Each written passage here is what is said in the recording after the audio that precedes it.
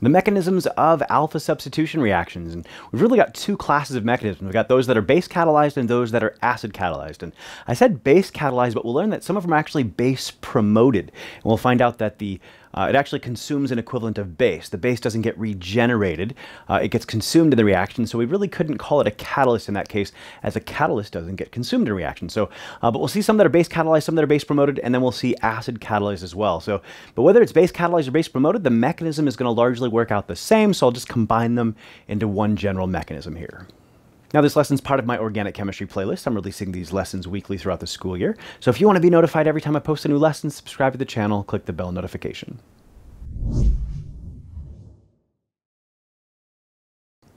All right, so we're going to start with that base-catalyzed / base-promoted mechanism. And again, big thing I said at the end of the last lesson that I want you to take home here is that anytime you see a base-catalyzed or base-promoted lesson, your enolate is your nucleophile. Anytime you see an acid-catalyzed mechanism in this chapter for alpha substitution, an enol is your nucleophile. Those are your two options. That's it. So just keep that in mind here. So if we take a look first at this base-catalyzed mechanism, so first you're just going to deprotonate an alpha hydrogen, and in this case, we're just going to come in here and deprotonate that hydrogen, and form our enolate.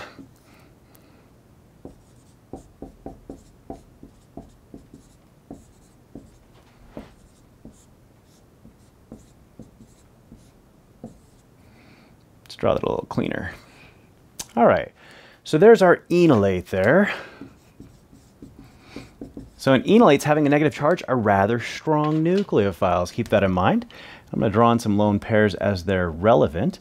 And also one thing to keep in mind is that the second resonance contributor is the major resonance contributor. And that's important because if we're looking at the mechanism, when you're doing all the arrow pushing for a mechanism, you really should use the major resonance contributor when you're doing the arrow pushing, not the minor.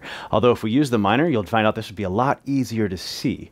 So as we go from here, but that's your strong nucleophile. And so here, you're just going to have some sort of electrophile in your solution. So it doesn't have to necessarily be positively charged, but I'll just put E positive there.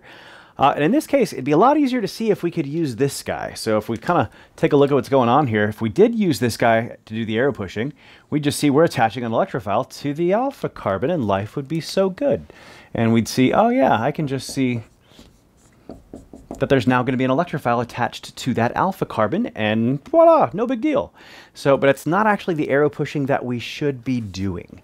So in this case, rather than coming from the alpha carbon itself, the proper arrow pushing should be worked off the major resonance contributor, and you're going to have these electrons from oxygen drop down to form a pi bond, allowing the pi electrons, to come and make a bond to the electrophile. And it leads us to exactly the same place. We're going to end with this electrophile bonded to this alpha carbon right here and get there, but this is the proper arrow pushing.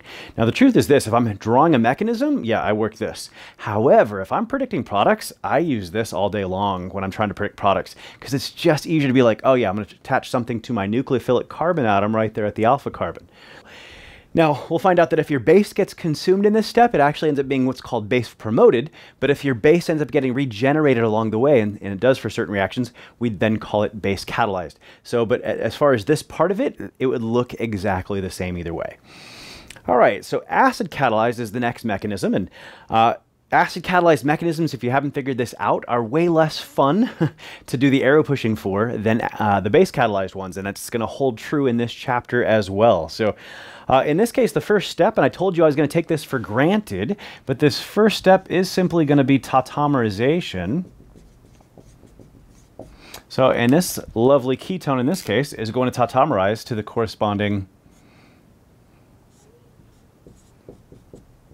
enol. Now, I put an R group here, and you got to be careful here, because the truth is, if I'm doing this in acid, if there was an option of doing a more substituted one on this side, then we'd preferentially form that enol. Well, in this case, just imagine that whatever the alpha carbon is on this side doesn't have any hydrogen. It's quaternary or something like that. So keep that in mind. I'm just kind of simplify the waters here. So, all right, so we're going to form this lovely enol here, and he is our nucleophile. So, and in this case, the arrow pushing is going to look remarkably the same as what we see here. We're just going to have an extra step at the end. And so in this case, we're also going to put an electrophile in that solution. Also doesn't necessarily have to have that positive charge. And We're going to push electrons from the oxygen to form a pi bond, and then the pi bond is going to come and bond to that electrophile at the alpha carbon.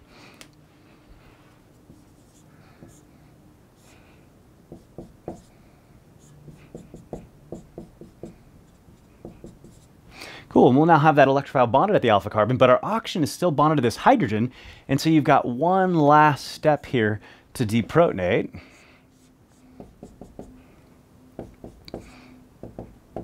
And here I'm going to get lazy and just write minus H+. So you lose H+, deprotonation. So, because I don't really have what the base is, but a base would just come in and grab this, and it's typically whatever the conjugate base of whatever acid you're using is. So if you're doing this in aqueous solution, then you have H3O+ and water probably being the corresponding acids and bases. So just keep that in mind, but this is your general acid-catalyzed mechanism, and I'm going to say it one more time. If you're doing a base-catalyzed or base-promoted mechanism, an enolate is your nucleophile. If you're doing an acid-catalyzed mechanism, an enol is your nucleophile instead. Super important. Now, if you found this lesson helpful, would you consider giving me a like and a share?